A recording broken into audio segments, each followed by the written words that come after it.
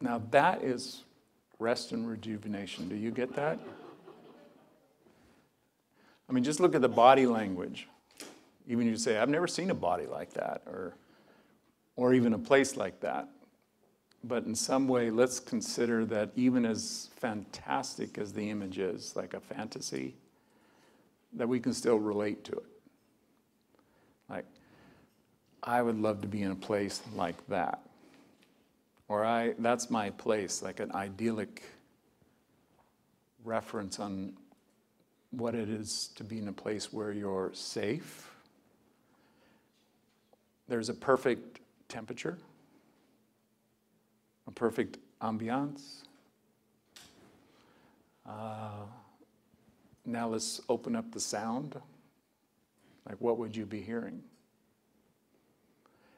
And there are sounds that are natural. There are sounds that you enjoy hearing. So it doesn't look like there's a lot of noise going on there, does it? Or anything like a threat.